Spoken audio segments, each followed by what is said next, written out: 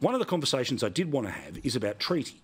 Now, obviously, many people that are saying no and are passionate about no, they don't want it because they see that as the opening to the process of voice, treaty, truth. If they say no to the voice, then the process doesn't start. But you're in the New South Wales Parliament, and the New South Wales budget has money in it for a treaty process. The Victorian government is already in a treaty process. The Northern Territory is in a treaty process. Do you think that there will be either a level of disappointment or shock when people actually realise that no matter how they vote in a couple of weeks' time, treaties are coming state by state?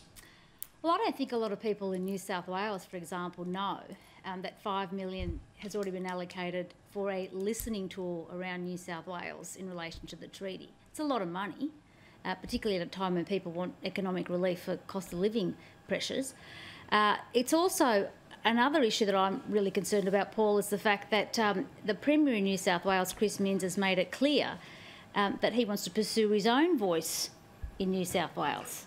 Okay, so my concern with that is, well, hang on, if the vote is a no, emphatic no, I hope, come October 14th, particularly here in New South Wales, will he still pursue a separate voice?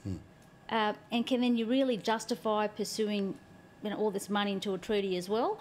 I'm not convinced really what New South Wales will do. They're happy to throw this money for consultants and contracts and so forth. But ultimately, look, the process will continue. That's the problem. I think what Australians want is a very clear decision being made on the 14th of October and for all the premiers to listen to it. When we had a chance to vote, we made a clear decision. And yes, that will be interpreted as one about the Constitution. But, Michael, there is there's the obvious opportunity of people saying they don't want to go down this path. But one of the questions that Albanese in all of the interviews that he does never gets asked, and isn't this interesting, the media never wants to ask him, which is Parliament sits on the Monday after this referendum. Will he legislate the voice on the Monday after the referendum?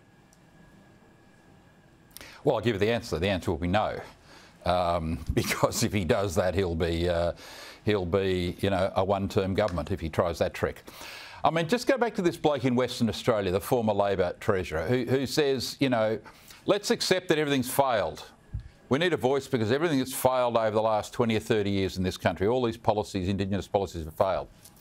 So what he's really saying is this: Marcia Langton, Megan Davis, Noel Pearson, before them Louisa O'Donoghue, etc., all the Aboriginal, the elite, the establishment, the royal family of their Aboriginal leadership, who have been advising state and federal governments for decades, and on whose advice billions of dollars of Australian taxpayer dollars has been spent.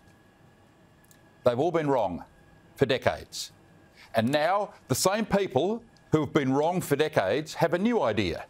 One which failed when it was last implemented, which was ATSIC between 1990 and 2005. But the same people, mate, who have failed in their advice to governments for decades have now got a new plan which they want you to implement, otherwise you're a racist, basically. Why would anyone listen to them? Why would anyone listen to these people who've been wrong and wrong and wrong? And, mate, they can't explain the simple question: how would this voice make any difference whatsoever? No one's ever asked that. You hear one vague example, but if they listen to children here, this will happen. There's no proper explanation as to why the voice will make any difference, mate.